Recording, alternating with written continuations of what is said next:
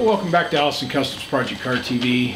Apologize for the delay in getting some videos out, but we've had some things going on at home that are changing our life. We're moving some extra family members in, and that's requiring making changes to our home physically to accommodate that.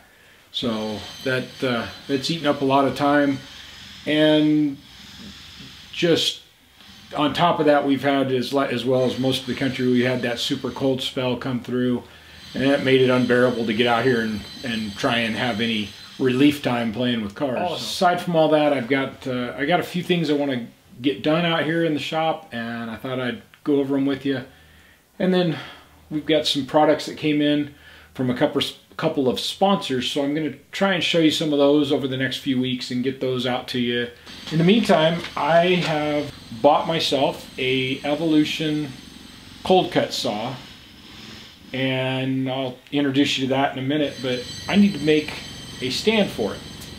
And for all the years I've had the abrasive saws and everything, I just set them on the ground and I cut, or I set them on whatever table is handy, or a tailgate or whatever, and I'm tired of that. So I'm going to build a saw station. The whiteboard is we're going to try and go over my design plan. The things that I know I want is and I'm a terrible artist, so forgive me. I want a tabletop, and we'll do this in expanded metal. I want hinged on each side a fold-up extension. So we'll draw this one down. Okay. And then we're going to add some rollers to these. And see, terrible draw. Add some rollers to these. And I think the easiest way to get those is I'm going to go buy some of the Harbor Freight freestanding rollers, and I'm just going to take the rollers off and put them on here. Could probably make something, go get some bearings and make something, but I'm looking for easy.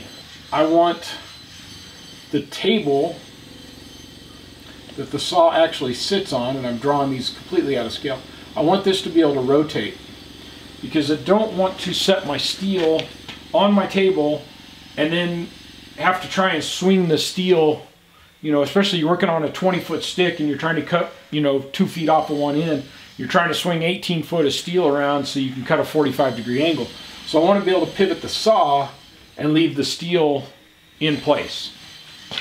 That way you can do cuts from all directions. Now, the rotating part does not have to be it doesn't have to index like a miter saw. We'll let the saw itself, the fence on the saw, do the indexing for the angle, and then we'll just make the saw line up with the steel. So we got to do some kind of rotation there. We need it to be about, and kind of guessing, or about 36 inches to the top of the saw deck. So not necessarily to the table, but to the saw deck itself. So the table will probably be a little lower. I want a backsplash, for lack of a better word, that will catch most of the sparks. And the reason this is expanded metal is I want to put a funnel down here that we can catch all of as much of the metal back into as possible. And then lastly, we get our frame built out there. I want it on wheels so that it can be stowed, put away, because I don't use them that often, but I do want it to be movable. And I think that catches all of my design requirements. We just have to come up with the final measurements. I don't think this needs to be very big. If it's 36 inches tall, if we go 24 inches wide, we'll have to look at the saw base to make sure that would work. But I think we could go 24 by 24, and if that's the case, these wings can be somewhere between 30 and 36 inches long. And that's based strictly on, if it's hinged here, what doesn't hit the wheels so that it'll continue to roll. Backsplash should probably be 12 to 18 inches tall, and then just some little side skirts that won't interfere with metal sliding in and out, you know, so we're not hitting them all the time. That's it. That's my design. I'm thinking we make this out of probably 1.5 inch,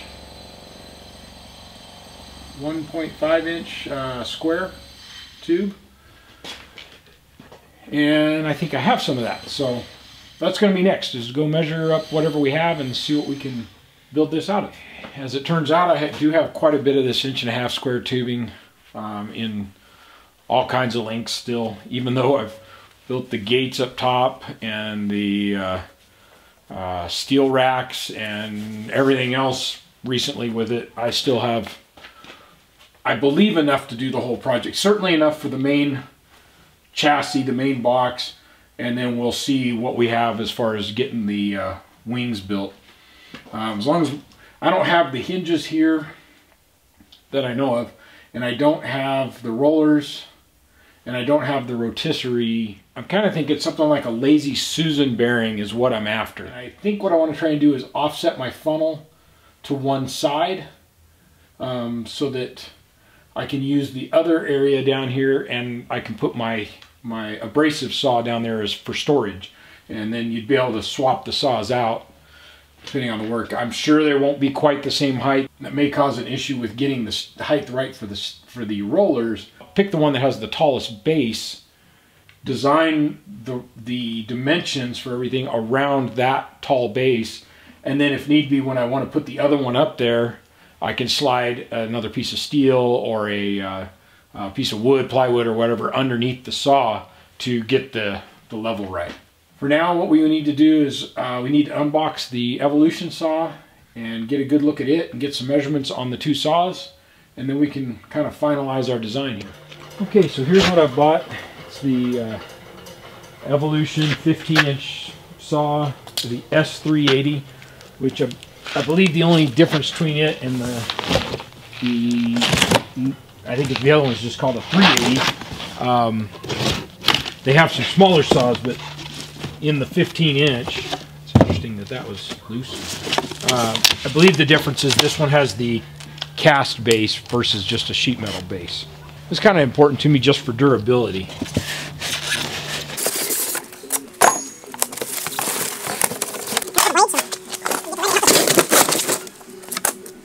Now this does come with a kind of multi-purpose blade for cutting steel. Probably get a couple other blades for cutting aluminum and stainless. But I picked this saw based on the recommendations and the price. With it going on sale, the price made it just right to go ahead and get it bought. And then once it got here, it's been here about a week. I was like, I didn't want to just set it on the ground next to the other saw and continue cutting and crawling around on the ground. So we're going to build a saw station. Now this definitely looks like it has a thinner base than the DeWalt abrasive saw, but we're going to measure those out, and that'll give us our first dimension as to how much room we need to leave so that the top of this base is about 36 inches off the ground with our casters, which I believe I have a set of casters we can use for it. If you remember when I built my workbench and I mounted the toolboxes in there, I took a whole bunch of casters off there, so I've got quite a few heavy-duty beefy casters that we'll be using. About exactly 3.5. Yeah, 3.5 inches off the floor for the DeWalt, and there's about it's not even about. There's 1 inch of difference between the height of the Evolution saw table to the height of the DeWalt saw table. So what we want to do is build our saw station to where the DeWalt table would be 36 inches off of the floor. This one then is going to be 35 inches. We'll build to the DeWalt saw and then adapt for the Evolution saw since it's shorter. Okay, well, I knew I wanted one of these, or I was pretty sure, and I hoped I would be happy with it. So this is 1/8 inch thick, 1.5 inch square tubing, and I'll keep this in real time. Look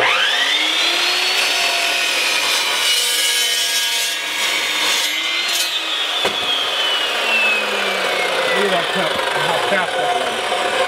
That's just crazy. I can't believe I've spent years using an abrasive saw instead of one of these. After using this, I honestly cannot tell you when I'm going to want to use the abrasive saw again. I'm sure there are instances where that is the proper tool to use. But my goodness, this is just amazing. I cut all the parts for this stand. I've got those laid out over here behind me. I'm going to start welding them up. But I had no idea. I watched every video I could on YouTube, and everybody said how great they were. But you always kind of take it with a grain of salt. And do it again, take it with a grain of salt. But I'm telling you now, this is an amazing tool. Whether you buy the Evolution, whether you buy the DeWalt or the Makita, or there's a dozen brands out there. Don't buy a abrasive saw, buy one of these. If it's your first saw, save the money from spending on that and just double up. It's twice as expensive, but 3 times faster, way less mess. It is a little noisy, but it's not that bad. So that's my 2 cents worth on that. Let's go back. I've got the first side laid out, and we'll go ahead and get started welding some parts up. All right, so what I've got here is one side laid out, and we ended up going from 24 by 24 so that everything will pivot and the saw will open up all the way and everything. I ended up going to a 30 by 30 square table, and then this is going to be the lower leg that will create a shelf for us, and I'm going to space it up 1 inch from the end of the legs.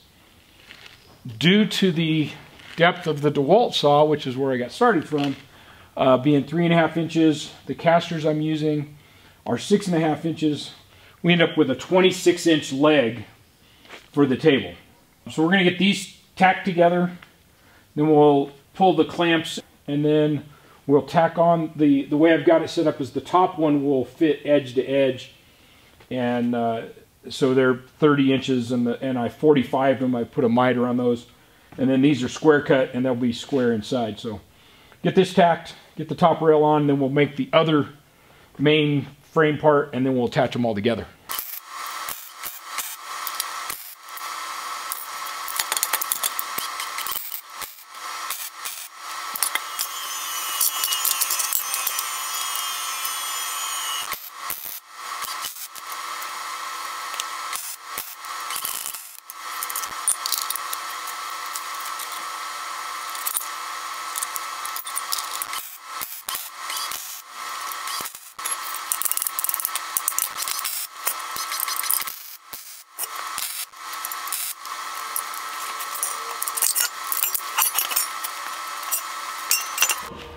Alright guys, we're back at it.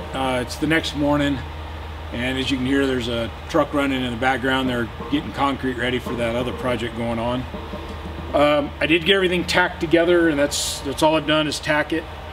The next thing I want to do is go ahead and put my plates for each of the 4 casters on the bottom here of the legs, and we'll get a shelf built while it's easy to get to it. And while we're doing that, we'll start welding up all these joints. And then I'm kind of trying to hold off as long as possible for this upper deck, basically because I want to keep it flush with the top of these bars, but I don't know how thick the turntable thing that I got is. That should be here sometime today, so I'm kind of going to just drag my feet on that, but I'll get everything else welded up, get the casters on it, and the lower shelf. And we can start building the duct that we can put in here so that all this scrap ends up in a bucket. Quick little scribe tool. Get this is made by Malco. A60 is the part number that you can. It's got just a little sharp screw in there. Scribe it out. Gives you a couple nice lines lay everything out by.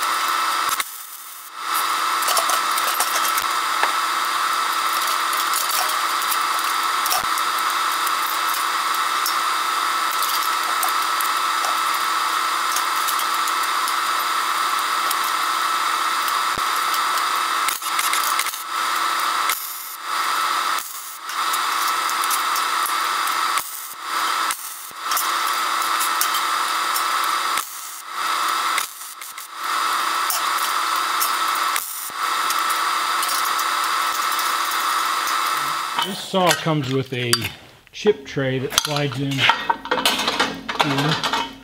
and we basically built our own chip tray. So I'm going to take this additional cover off so that all the chips will drop straight down. I went ahead and got my funnel built and put some expanded metal here. So the next thing will be I'll figure out how to mount the turntable piece and get a stand built for it, or a plate built that the saw can sit on. Kind of been off and on this project all day between the other subcontractors showing up to do work out on the house up there, so I haven't gotten as far as I'd have liked, but I did get the funnel built. I got the bottom shelf in. All right, well, it's been another couple days, and I made it over to Harbor Freight, picked up some rollers, and we're gonna build our folding wings, or whatever we're going to call those. And in the process of looking at this, I think rather than trying to make the rotisserie part of this, the Lazy Susan part of this, adjustable, in that we would stick plywood under this saw to match up with the DeWalt saw, I think what I'm going to do is just make it to where when these fold up, the rollers themselves are adjustable, because we're not ever going to be at the height of either of the tables unless we were to sink this down into the inside of the top here, and I really don't want to do that. So I can just adjust where I mount the table out here, where it hinges, and then make the roller adjustable so that all the way down it'd be tight with this one, and then when you put the other one on, you just raise them up a little bit. So I think that's going to be my plan. And then I'm also thinking I'm probably only going to need to put one on each fold-up part, as compared to the drawing where I had one here and one out here at the end. Just because if you're only working with a piece of steel this long, the table can hold it. And if you start getting into the 5-6 foot length, that's when you're wanting one of those, either an outfeed, a roller, or to help stabilize the material. So I've got the funnel done now. I do want to do a little bit of tack welding on places where I've folded it over and all that. So I'm going to put a roller on each side, and then I already had one of these stands, but about 3, and then we're going to make a clip back here on the back to where we can hang them, so that whenever you put this away, they just get put away with it.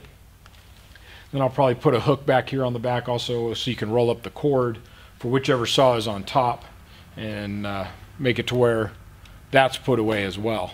We're going to have some more noise today because we're waiting on another concrete truck for these other projects, so that should have been here 2 hours ago, but So here's the bearing I got. It's 6 inches square, and it looks like it's about 5/16 to 3/8 of an inch thick, but it's supposed to hold 500 pounds. So we're going to cut us a piece of steel that will fit inside the table here, and then mount that on it, and another piece of steel that's at least as wide as whichever be the DeWalt saw. It looks like the base will fit completely on it, and then we'll get it to pivot about where the fence is here, so that it's pivoting back in this area, not front or back, but which is pretty close to the center of the saw.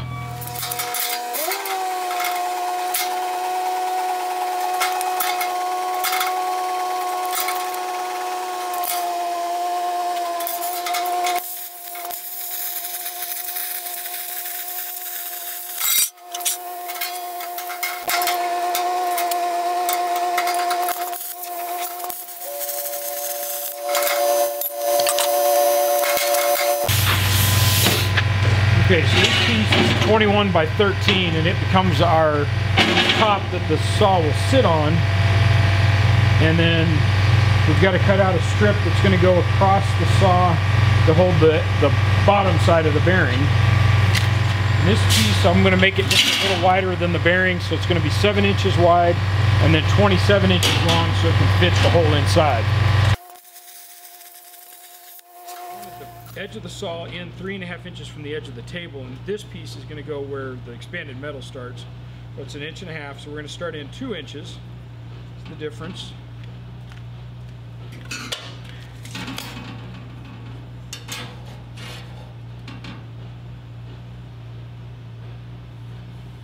Two inches at the front of the saw. I want the bearing 12 inches from the front of the saw, which means we're at 14.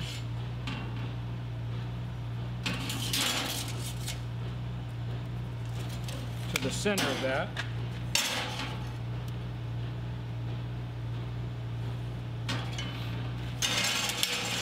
This bearing is about 6 and it's almost 6 1/8, 6 1/16 on that side. So we'll just come back 3 inches and we'll call that close enough.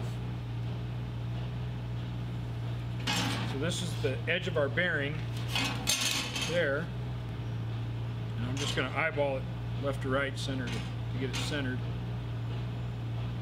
And we're just going to tack weld it on.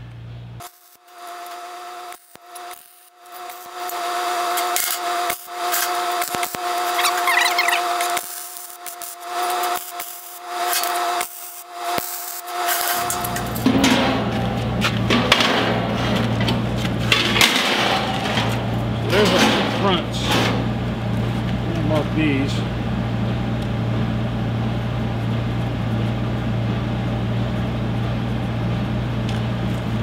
And any side on this table could be a front, although I've got the casters back here going that way, so I figure you're going to kind of drive it like this. So I'm going to put this on in this orientation. What we're going to do is, now we've got it, I probably should have weighted, not welded up every one of the pieces of the expanded metal. We'll cut those loose and cut that strip out where this is, and then we'll set this down inside the table far enough that this would be laying on top of here, and then we'll come back and put a couple shims under it to hold it up to where this can spin without being, you know, completely above the table height. And only reason to do that is I want to sink this flush, which is just, I guess, aesthetics. It's just what I'm looking at for the way I'd like it to look. Functionally, it's not going to add anything to move it down inside there versus welding it on right where it's at. All right, we got some spacers are all the same thickness holding this up, and it's pretty good even by eyeball. It's nice and even down both sides. So I'm going to go ahead and tack the 4 corners and check it again, and then we'll put a bead across here and probably just push this down just a little bit and go ahead and weld it to it.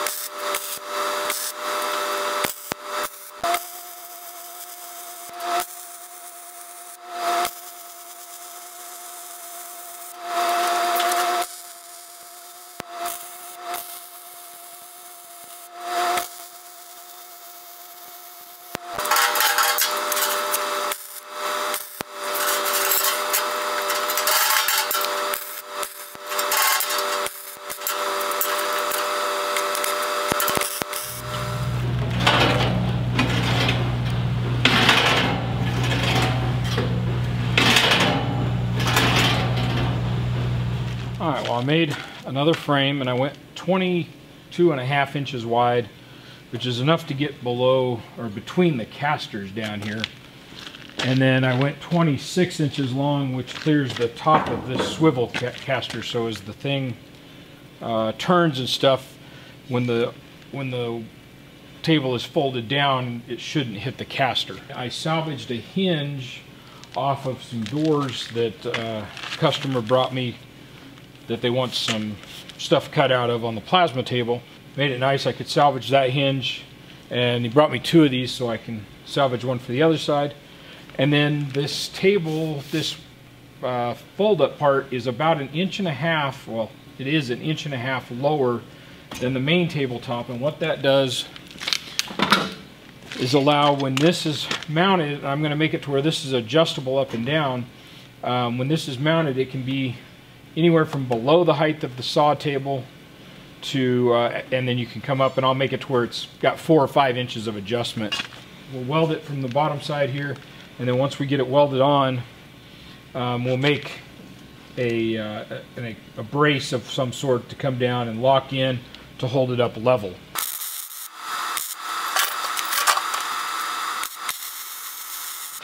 Well, I've got the hinge stitch welded on. Get that out of the way. There we go. Well, that works. Really nice to get it folded in and out of the way. Okay, so here's what I've got. I took that Harbor Freight roller. I cut the end off of where it adjusts. So I got the, and then I cut this arm. It was about yay long. And when we want to do an angle cut, the material can still lay here. We move the, there's a 45-degree cut. You would rotate the saw and clamp it down, and you can see it's still roughly in the center of our roller.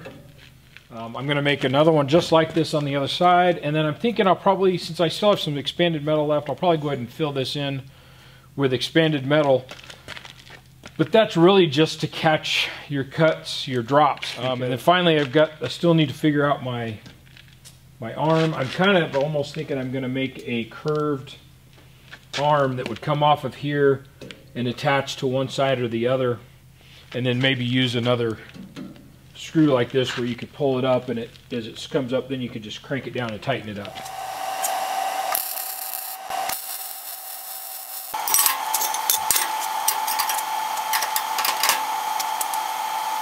So I talked about all kinds of possibilities for doing a support arm here, and what I came up with is just a diagonal brace and a couple of clips to hold it in.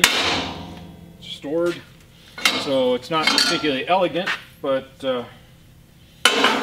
very simple, and locks it in. That puts this piece level with the level, and although it's 1.5 inches lower, that's what the rollers are here for, to bring the steel across. So.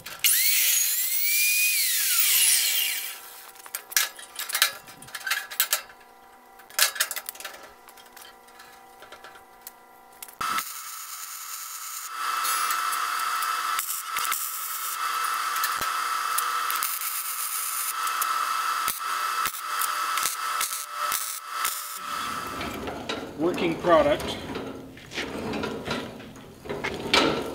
On the back, I've put in a couple of hooks for a few of these rollers, so that for your longer material on either side, you can have those out. And I know I have another one of those things here somewhere. I just got to go find it. Put a little place to hang my cord.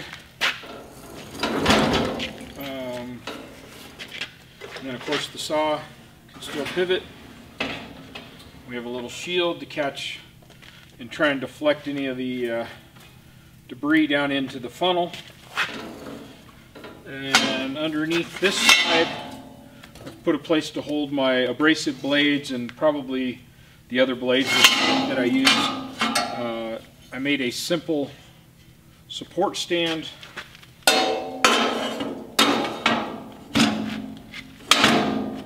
And that holds this level, and then you can adjust the wheels or the rollers to whichever saw height you have, and then just a basic little hook there to catch it.